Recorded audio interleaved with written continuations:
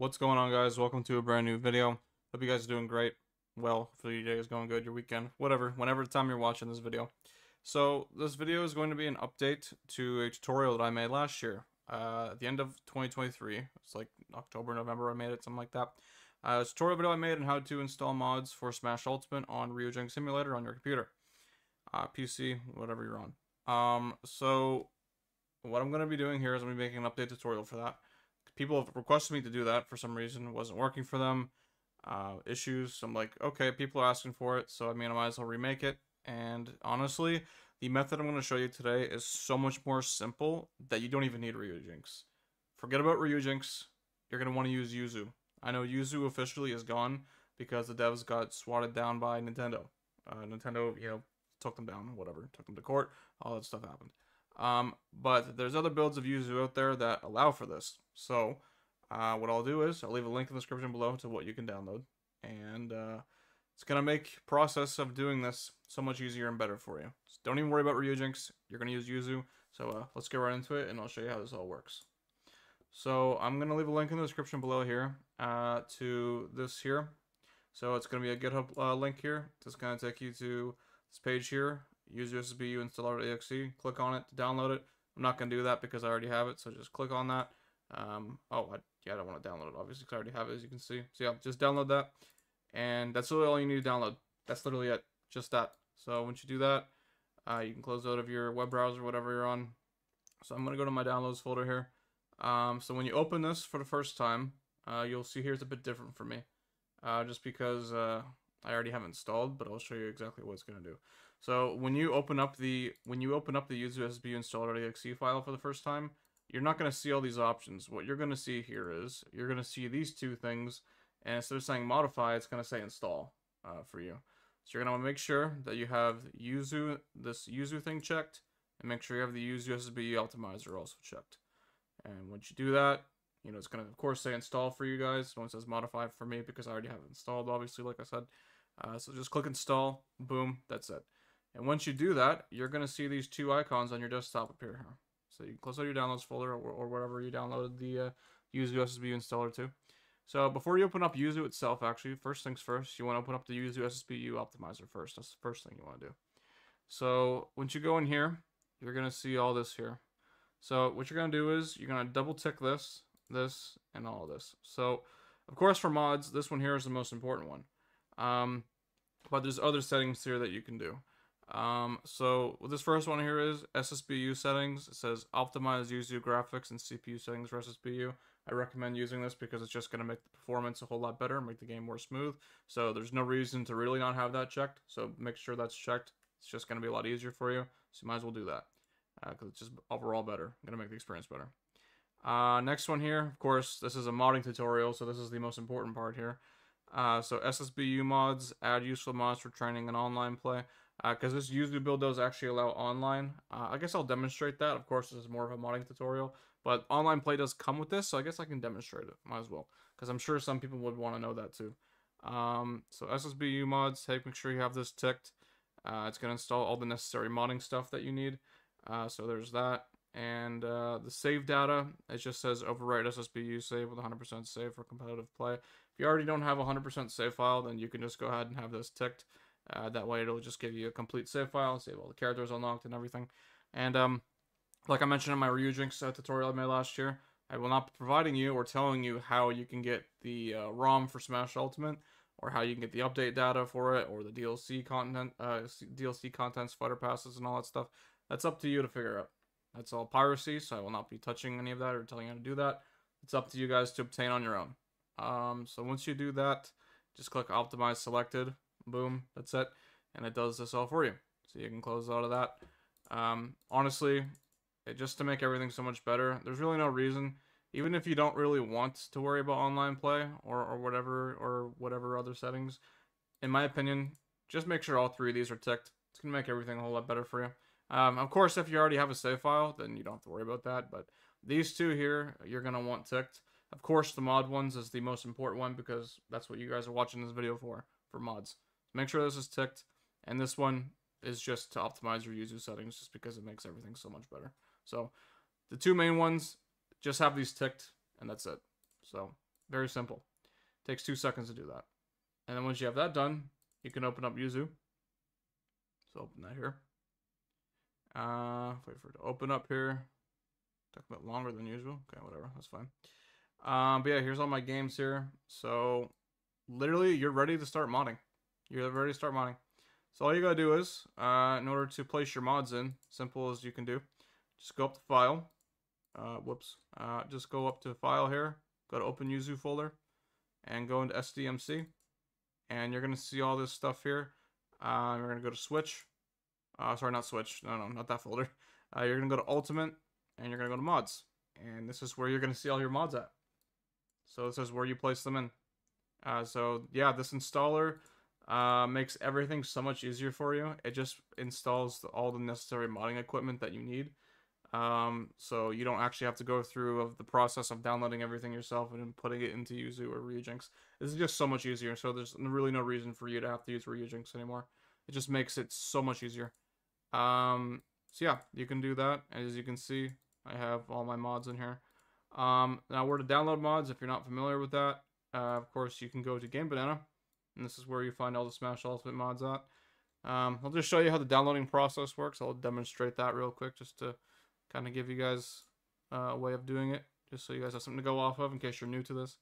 So as you can see, on Game Banana, there's different categories: skins, UI, menu mods, stage mods, and whatever. So let's go to skins, and I'll just download a random mod here to demonstrate like I did in the Ryujinx tutorial. Let's see what we got here. Last time I did Zero Suit in my Ryujinx tutorial. Let's do someone different. Let's do Fox. Let's try Fox here. What do we got here to download? Let's see. We got Slippy. Yeah, let's do Slippy, and I'll show you that it works. So let's go ahead and click download. It's gonna download the mod. Open it up here. Of course, WinRAR is the recommended thing for opening zip files. If you don't have WinRAR downloaded, you should. It makes things so much easier. It's not necessary for this, but it just makes everything so much easier and smooth.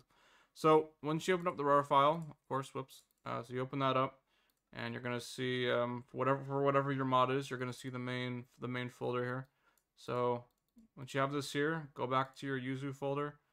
So again, just to demonstrate, let me close out of it. So again, you go to File on Yuzu, open Yuzu folder, and then you go down to SDMC, and then go down to Ultimates, and then click Mods. And this is where all your mods go. So I'll go back here. Once you got all your mods, of course, you can close out a Game Banana on your browser. You can get rid of that, and go back to WinRAR, whatever unzipping extraction program you use, and you just take the folder that's right here. And boom, drag it in. And you're done. That's it. So I will boot up the game now to show you that the mod works. And I will also show you how the online functionality works, because just as a little bonus in case you guys want to do that. So yeah, let's go ahead and show that off.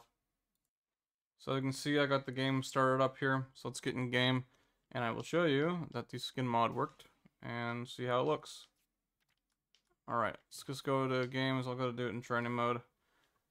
Pick training stage, show you that it worked. I think my volume is a bit too low. Alright. Okay, so we put it over Fox. So let's find Fox here. So what skin that was. And as you can see, he appears. The Slippy skin. So let's go in game here. And as you can see, that it works flawlessly. It'll load here. And there we go.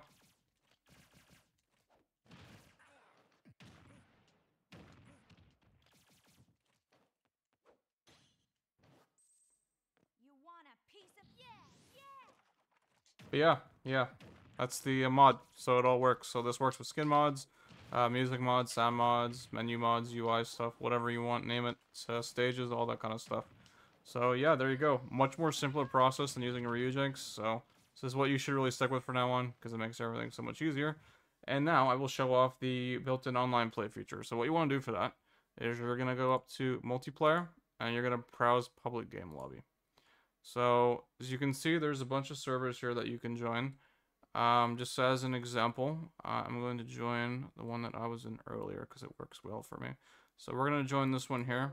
So you can just join a room. And once you're in here, you can see that you're connected. Now, to actually access these rooms in game, what you have to do is, I'm going to move these off of my screen. So we're going to go back here, quit training, and you're not going to click on online for Ultimate. That's not how you're going to access these. So you're going to go back, back again, go back to the main menu. So, because you click online here, just does this when I looked up to the internet. So, and I think my thing actually crashed. It's frozen. No, there we go. So I had to click out of it there. I don't know what's going on. If I can get out of this. Okay, so my game actually crashed, so I guess I shouldn't have showed that off. But yeah, just so you know, that's not where you go for online for this. So you're going to do is, you're going to click Z, or of course you can just move over on the right stick to access this menu. You're going to go over to local wireless. And what you're going to see here is, it's looking for a room. I should have, oh, because I don't have the servers pulled up anymore. Okay, yeah. So actually what you should do is, you should enter the game first, and then pull up the game lobby. So go browse public game lobbies, and then I'm going to go to the one that I was on. I'll find it again here. It was right here somewhere. Here we go. Just click on this, and it's going to look for a room. And as you can see, there's the person's room. Don't know if they'll allow me in or not, but we could try. They might kick me. They're probably in the middle of a game, so they might kick me after. But as you can see, you're inside, and you can play with people in here. This is how you do online through this.